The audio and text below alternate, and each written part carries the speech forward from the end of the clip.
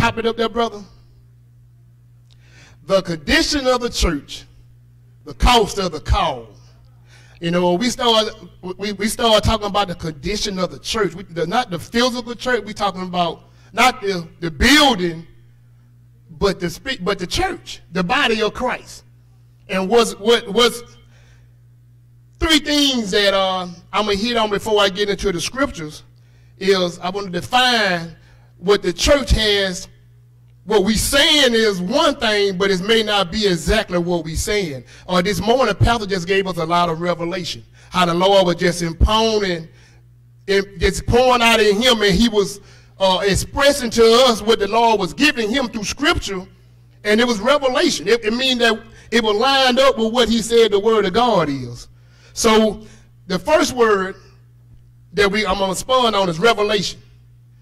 And revelation, there go the definition.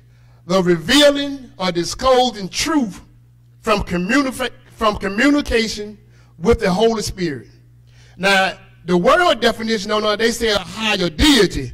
But we know our higher deity is the Holy Spirit, meaning that it's God's Spirit that's working through us, and that's him communicating with us, that's giving us revelation of what he is saying in a said thing, and it's going to be based on his word. He isn't saying anything different than he has already written, that he has already said. So when we start getting truth, the truth is the revelation of the word of God that comes through the Holy Spirit. Amen? The second one is interpretation.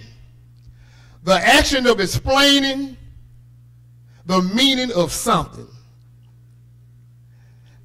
That's taking what's in front of you and explaining without adding or taking away. Interpretation.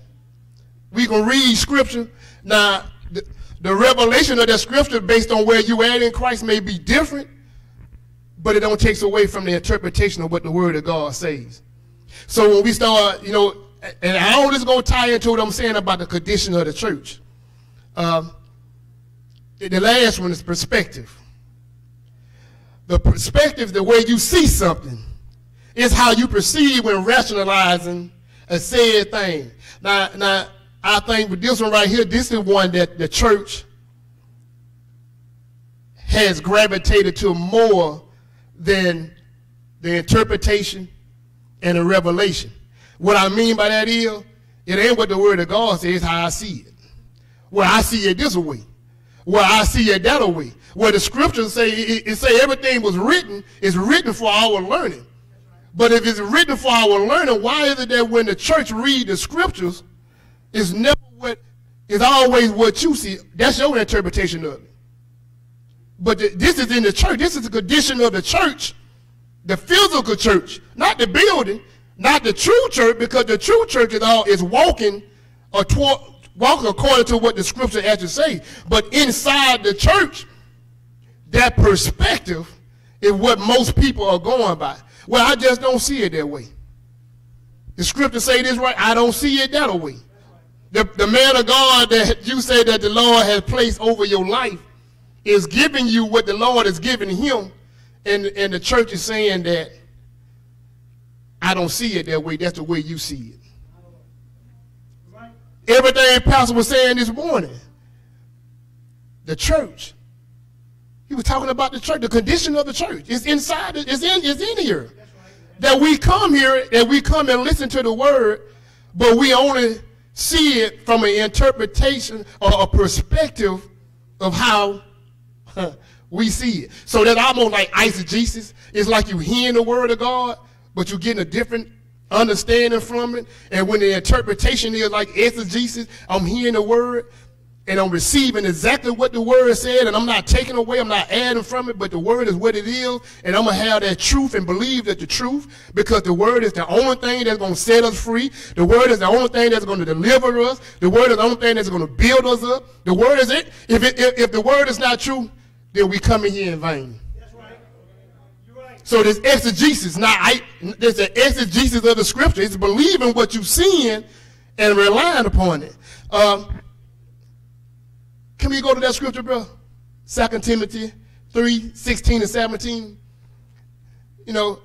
It says, all scriptures is given by inspiration of God and is proper for doctrine, for reproof, for correction, for instruction in righteousness, that the man of God may be perfect, thoroughly furnished unto all good works. Now let me read the Amplified version, what they say. The Amplified say that all scriptures are breathed, given by divine inspiration, and is proper for instruction, for conviction of sin. For conviction of sin, for correction of error, and restoration to obedience, for training in righteousness, learn to live in conformity to God's will. Learning to live in conformity to God's will, both publicly and privately, behaving honorably with personal integrity and moral courage, so that the man of God may be complete and proficient, outfitted, and thoroughly equipped for every good work. So even the scriptures, when we start talking, we talking about a condition in the church, where even we're reading the scriptures say that all scriptures are divinely inspired. All scriptures are divinely inspired. But we in the church, our perspective, because we refuse to change our perspective and get into the interpretation of the scripture, that the scripture will almost become non-effect because we don't believe everything that God works. We have people that we are lined up and tie ourselves to that don't believe that the Bible is God's word. Well, I don't believe what Paul said is right here, but it's still inspired by God. But they don't want to see what Paul said in that context. I don't believe in that right there. But then you will take what Matthew say over here, and I'll receive what Matthew say, because but it's the same Spirit, same Holy Ghost, they're giving both of them the same interpretation that he spoke through both of the man of God. We don't want to believe the Bible for its entirety, but then what's the difference between going on a job, or we studied for years and years to get this degree, and you got to be equipped with that book? You can't go different than what was already taught in this book right here, because somebody done put them words in there, and you're going to believe that word. But then when it come down to the word of God, we got a problem with the word of God. So I don't understand. It's a condition in the church that is not biblical. It's not biblical. And we are aligning ourselves with people with that kind of mentality, and then you start wondering why now you come to Bible study or you come around other people, well, I don't really see it that way. You done change your mind to see it. They done change your mind on what the word say, because you want to see it for what it is. The word is speaking, but your perspective on it, well, this is my opinion. Well, that's your opinion how you see it. Well, there is no opinion in what's true. What's true is true. God has not changed his mind from when he spoke it, when he put on flesh and came on the world and walked it out. He hasn't changed his mind. And the Holy Ghost that he said that is going to remind us of who he is hadn't changed. He hadn't changed. But the perspective of the church, the perspective of the people, have allowed something to taint their ability to go back to the interpretation. Because if we get the interpretation wrong, then we'll never get a revelation. We'll always be stuck on your own opinion, and your opinion will be your revelation, and it may not be true. That's on anything. You could take that, whether it be spiritually, or if I go to I'm not going to go to a doctor's office and the doctor tell me I got to take this kind of medicine right here, and I'm going to tell him, doctor, you don't know what you're talking about. That ain't my field. You're going to do what he tells you to do, because you know he done went to school for this here. He done studied for it. You got faith and confidence in the doctor, but we don't have faith in the one who said he'll heal you of everything, his word. I done been around people that does that. They have more faith in what people say than what the word of God say. They always come when your perspective and your condition is messed up, the first thing you're going to say, but. When they put that but in there, it takes away the word. It takes away, because now you're finna give your opinion. And if your opinion and if your interpretation of what the scripture said don't align back up with what the word say, then you are in error. So if you stay that way, it's highly impossible for a person to be in error and then jump in truth. You're in error, but you jump in truth. No, you got to choose.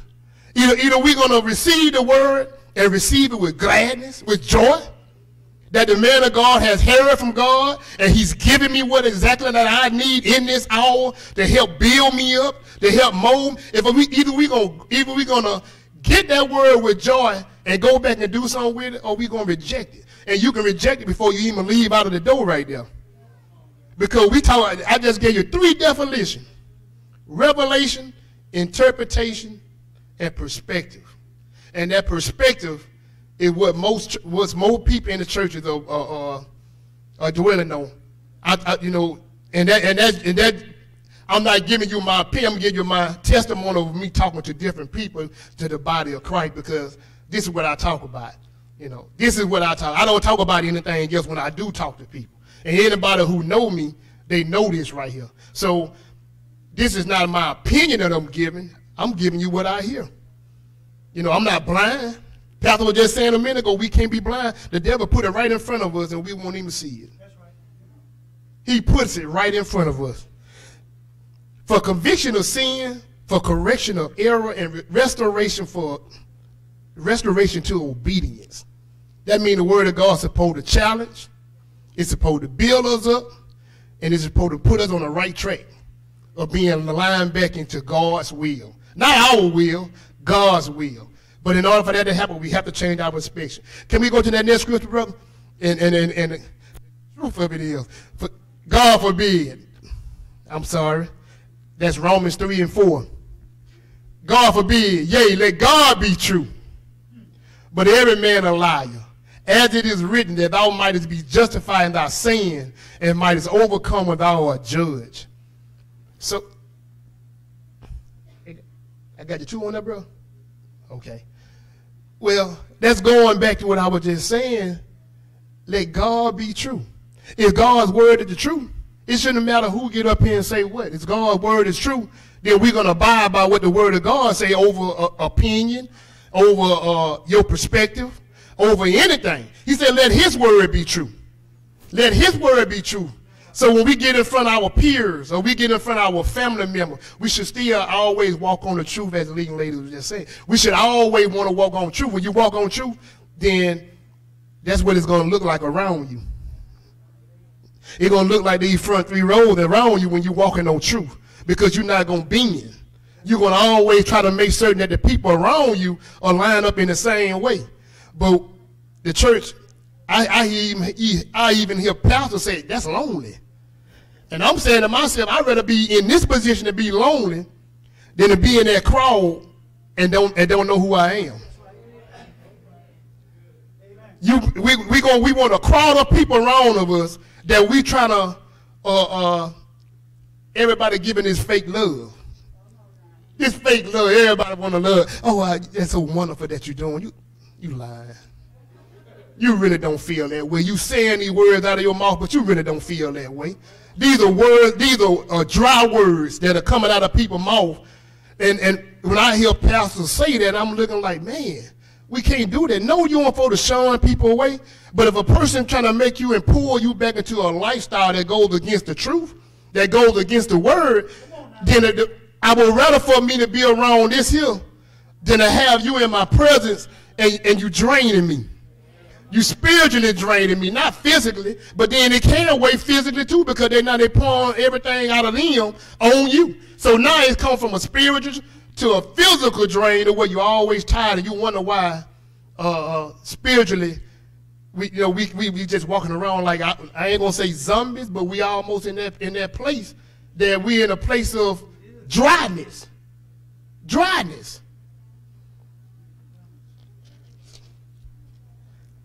So I'm gonna give you two.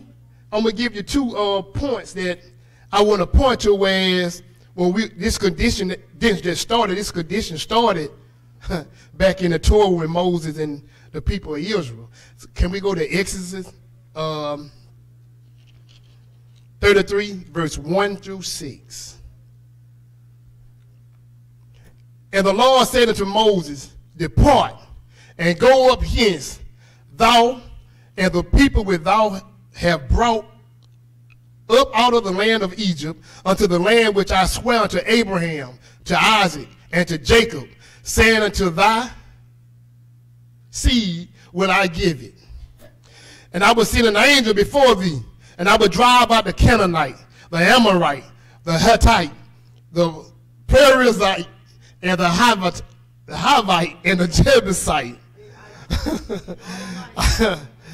unto a land flowing with milk and honey.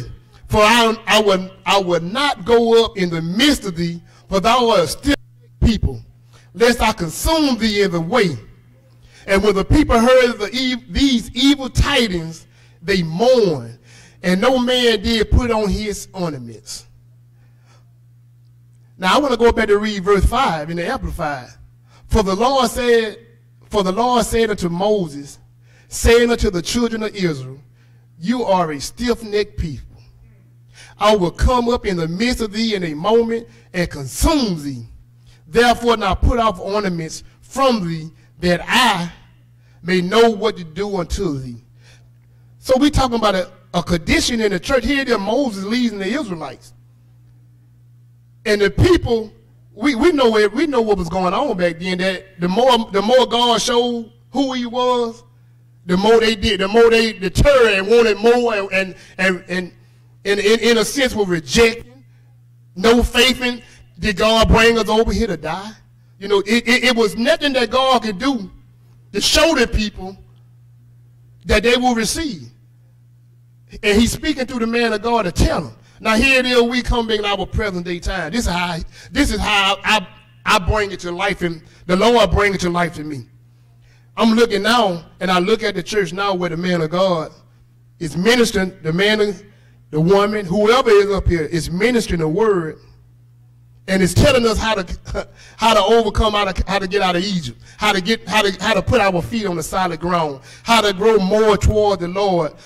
But our perspective over what the word of God is saying makes us a stiff-necked people. And people don't want, it makes us a rebellious. Now, it makes us a rebellious, it say a rebellious stiff-necked people. Stubborn. Rebellion, stiff-necked, and stubborn. In the body of Christ, in the church. We're talking about the church, the condition of the church, and what we see with people. Well, the word of God is none effect. Well, I don't have to come to the church, but we still saved. I don't have to do the word, but we still saved.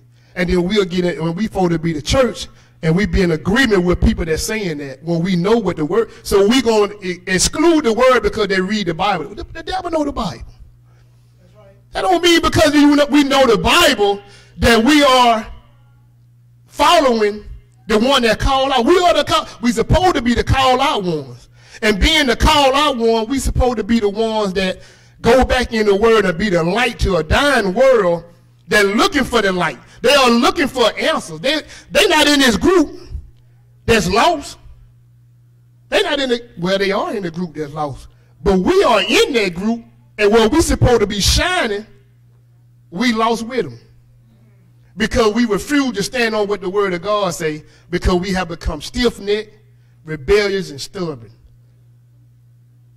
And that is not what, when Moses was leading the people, that is not what God intended. I got one more. Let's go to the next one, brother. Job, verse 2, 3 to 10. Well, Pastor kind of started talking about Job. I said, Lord, Pastor saying everything. Lord, I don't know what to say. I got to go behind. He giving a confirmation, but I got to go behind Pastor. My God. You know.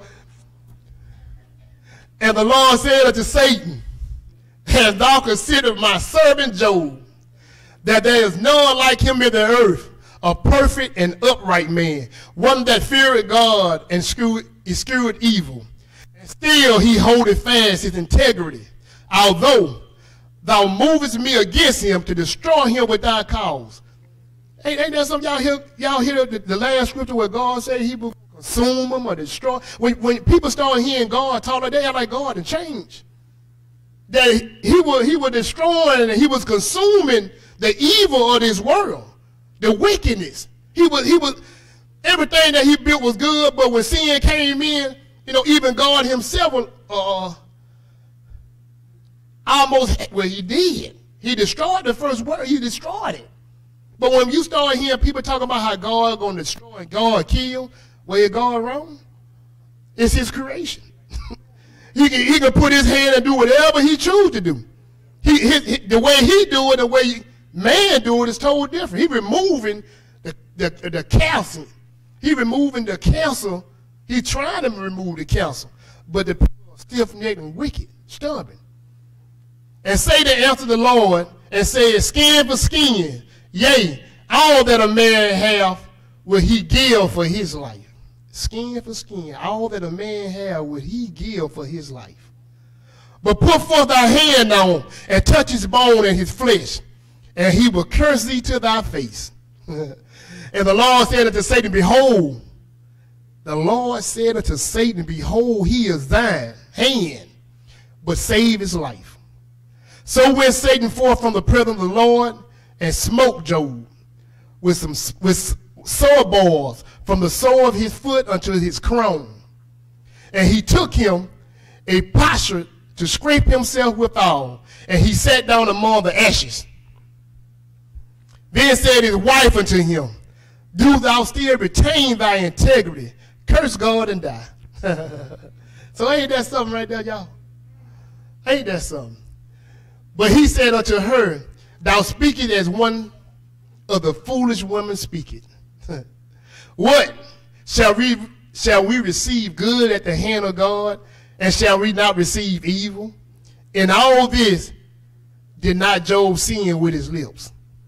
Ain't that something? You know, confirmation what Pastor was talking about Job.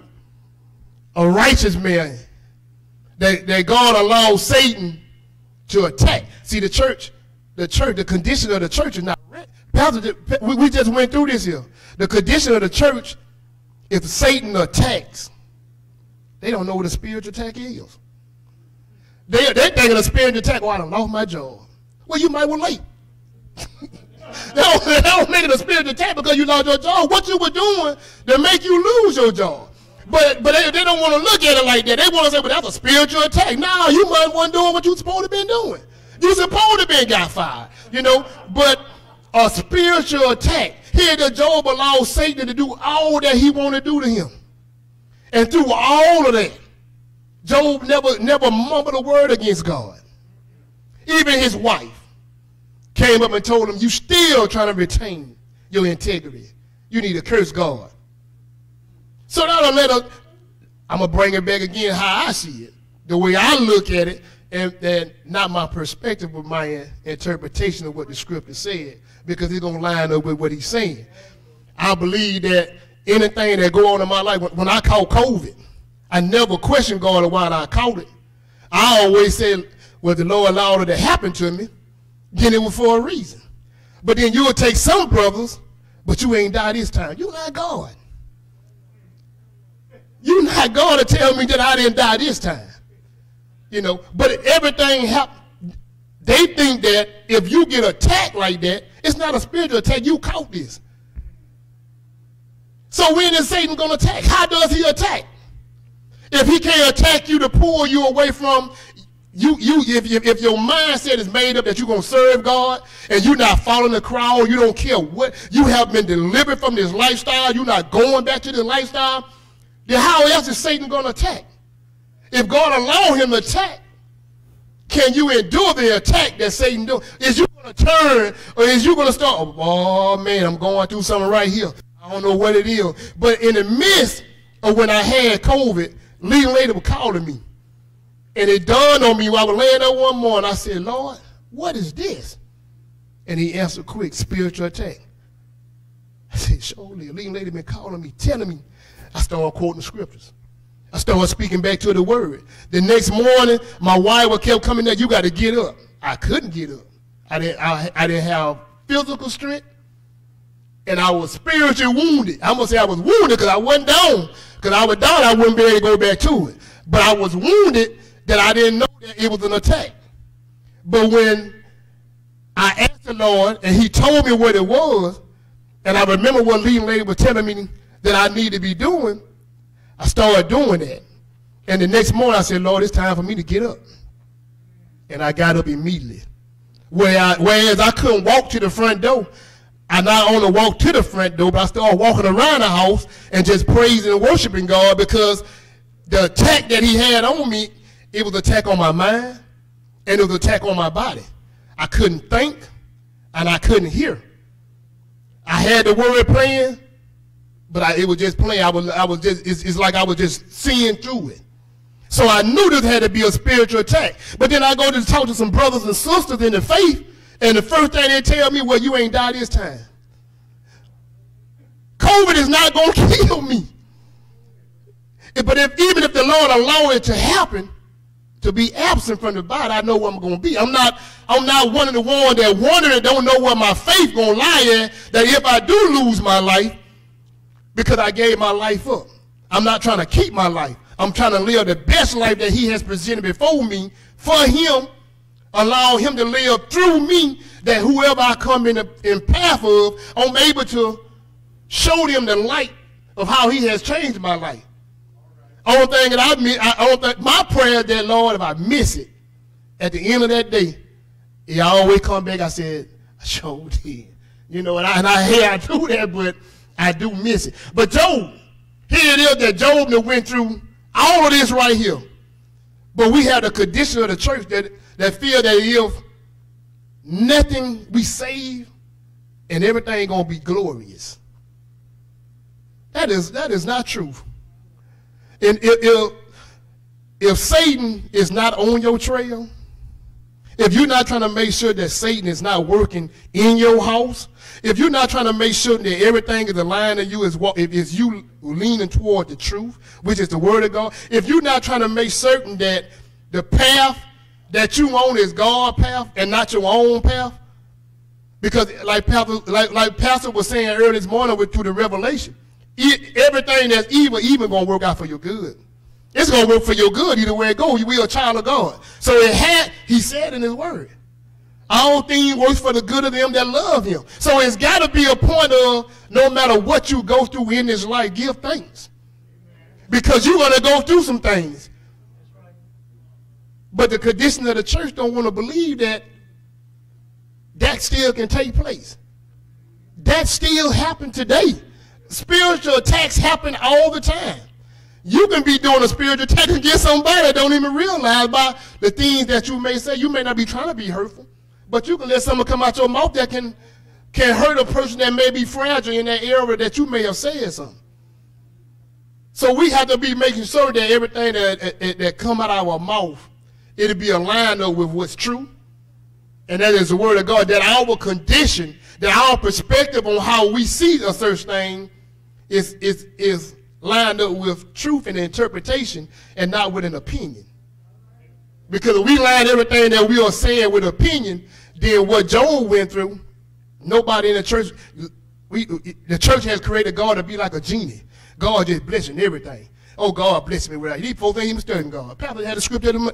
I seen that scripture in the morning. I said, my God, it's the dead. The dead. And he's not talking about the physical, but the spiritual. They don't praise God. So that kind of killed that scenario where God hear all the sinner prayer, but they dead.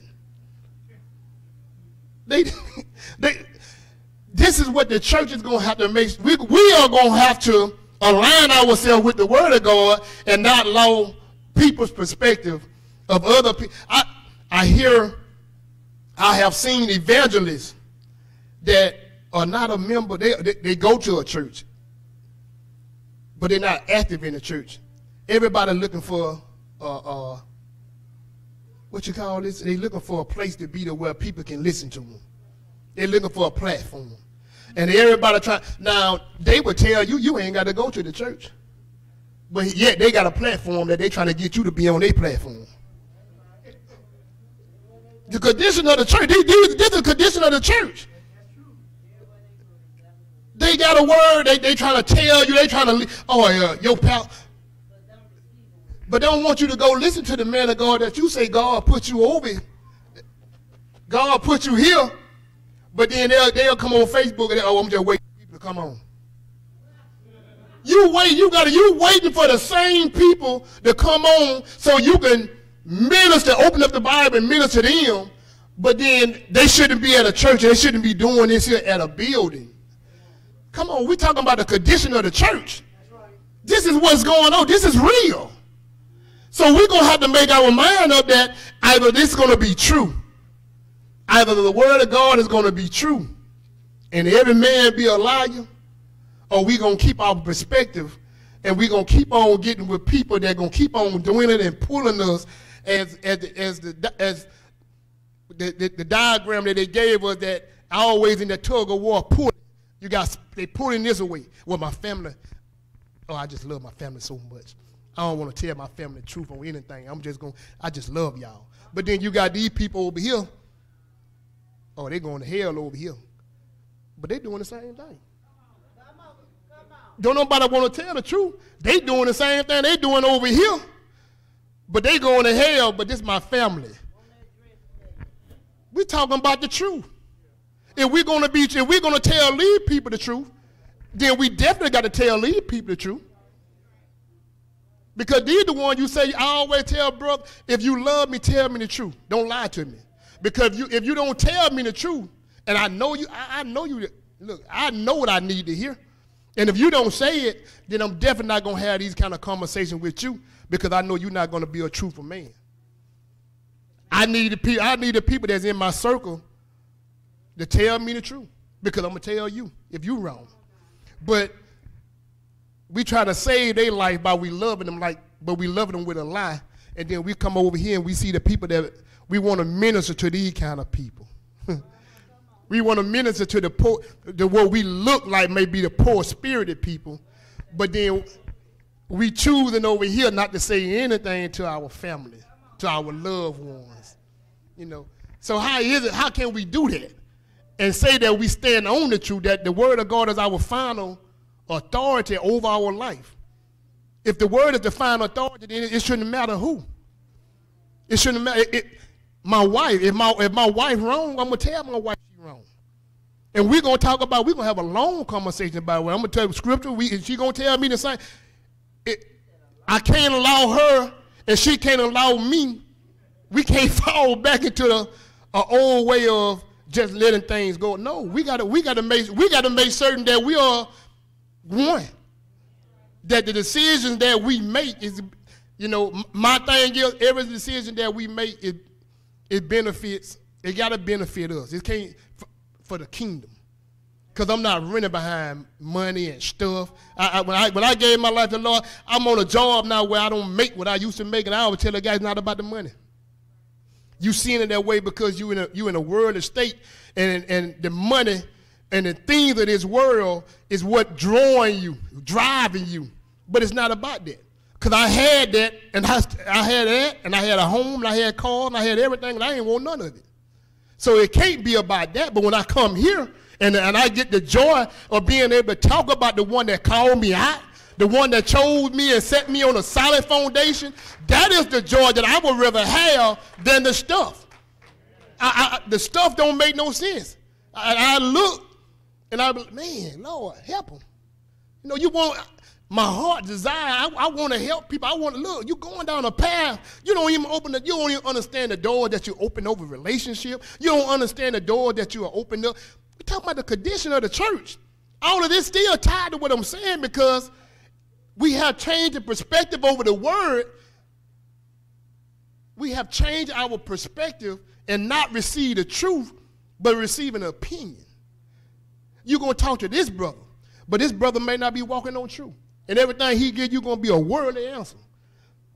It's going to go against everything that the truth says. And that's going to make you like, well, you might be right. Now he ain't right. If it ain't lined up with the word, he can't be right. But your perspective on how you see it, we have to align that perspective with the interpretation of the word, so it can become true and not be someone's opinion. And the cost of the call, I know I had a second part, the cost of the call, Matthew 16, verse 24 through 25. When we start, the condition of the church was that it was stubborn, stiff-necked, rebellious, stubborn, stiff-necked, rebellious. And we look at Job that nothing, we don't supposed to go through anything. Our life's supposed to be peaches and cream. Everything's supposed to be happy in the body of Christ. You know, we supposed to be just joyous all the time. And, you know, if we ain't joyous all the time, that's a lie. Because you're going to go through something now, it shouldn't take your joy away. But if you go and you had a bad day, you had a bad day. If you had, the day was a, man, brother called me, Jimmy, how your day was, man? But God be the glory. You know, I ain't going to complain about it. I always tell them I ain't going to complain about it, but man, you know. But the joy of the Lord, we do not afford to lose our joy. As Job went through everything that he went through, he didn't lose nothing. He never cursed God. He never spoke up. Out of all the people, family, his wife, his friends, everybody, everything coming up against him, he lost everything. He lost everything. But he never turned his way from God. He kept his mind and his eyes on the hill. He kept looking up to God through all that he went through. Then Jesus said to his disciples, if anyone desires to be my disciple, let him deny himself. Disregard, this is an amplified version, y'all. Disregard, lose sight of, and forget himself and his own interests, and take up his cross and follow me. Cleave steadfastly to me. Conform wholly to my example in living, and if need be, dying also. Hold up, bro. Let me go back right there. Go back to the next one. Let him deny himself, disregard, lose sight of, and forget himself and his own interests, and take up his cross and follow me. This is the state that Jesus left the church. This is the example that when he came down on the earth, this is the example that he left to his disciples. I don't know if people know they're a disciple. They supposed to be. We supposed to be conforming to that disciple. We supposed to be that. We call out one. We supposed to be that. But the church don't even know that, right? Then you have some say, well, yeah, I know it. You know it. And your lifestyle. My God, disregarding ourselves, forgetting our own interests. That means that we putting ourselves aside for forsaking our own self for anybody that don't know the Lord. Our own interests. And taking up our cross and following him. I ain't saying that we don't suppose. I'm not saying that we don't supposed to live. I'm saying that Scripture is saying that we got to forget ourselves. What in the midst of what's going on in front of us, we had a brother that called and said they had, you know, with death in the family. Death in the family. That's one of the things that, as a believer, is the most important time in your life, and especially if you're the only believer there. That's the most important time for you to really shine. Let the Lord use you, because you got all these people you know that ain't saved. And they meeting up at these family houses that you can pop up and go over, and they hurting, that you can be that's the opportunity to minister. That is the greatest opportunity to minister, because they in a dark place. They finna get drunk. A drunk man don't lie. I know people say, well, I don't want to talk to witness to him, because he ain't gonna lie. And you can talk to that spirit and tell him, well, you can't lie, because you're drunk. He gonna tell you everything that you need to know. I know this right here, because I done dealt with that. A drunk man cannot lie. So when we start ministering to that drunk man, you gonna get the truth. Whoever in the midst of that crowd gonna hear what God need to be said at that appointed time. That whatever that person is going through, God is gonna speak through you to be able to give that person what they need, that may draw them out of that darkness at that moment right there. That if we being his disciple and we denying ourselves, that we not getting there, and we losing sight of what the purpose that he got us there.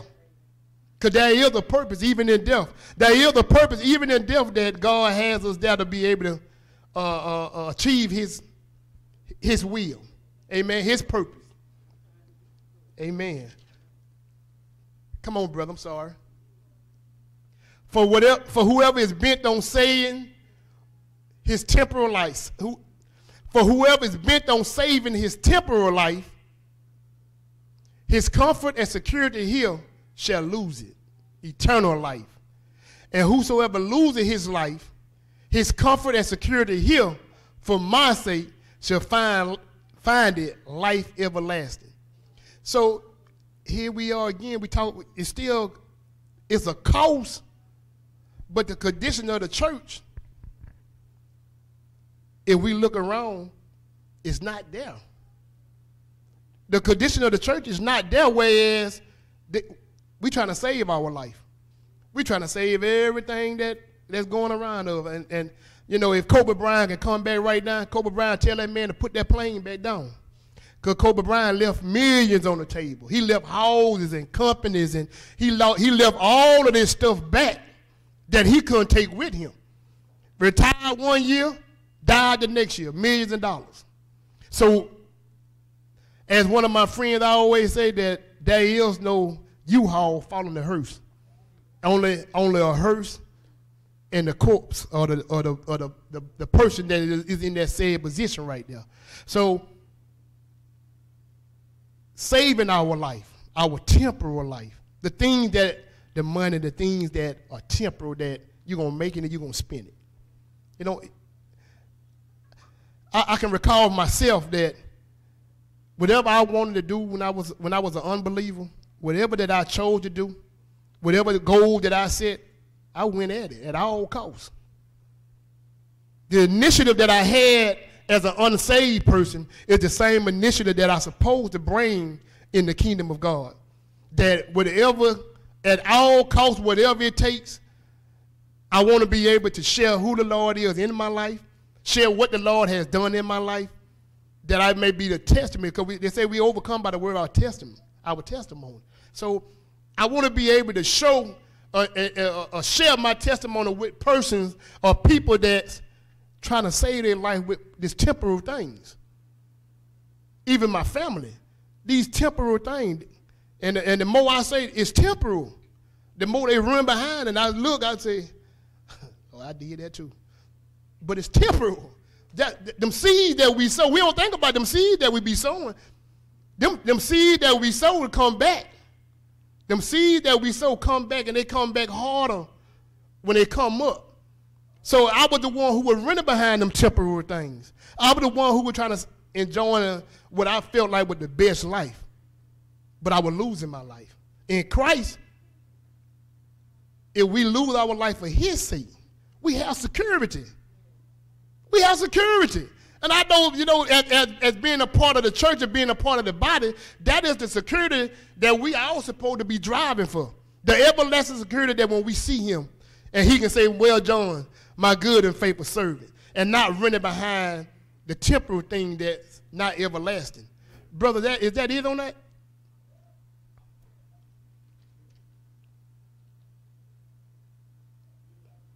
Yeah, one more scripture. Come on with the other one. Ephesians 2:18 through 22. For through him we both have access by one Spirit unto the Father.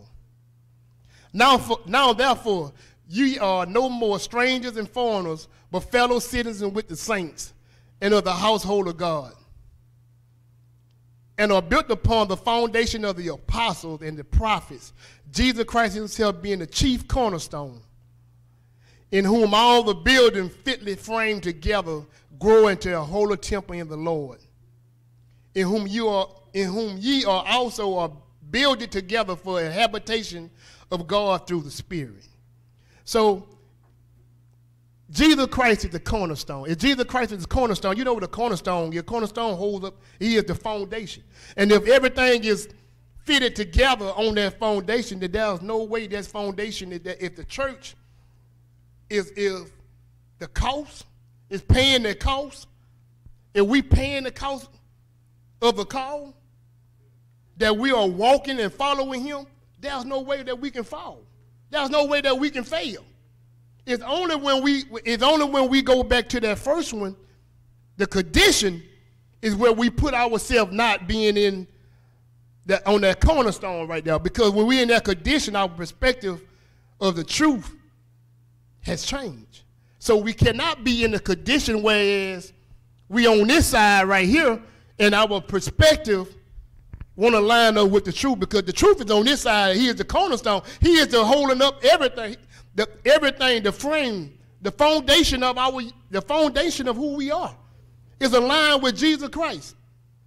And then we have to, as the church, have to realize either we over here, whereas we over here in this part where we are, Lord help me. We're trying to figure out the condition that we in.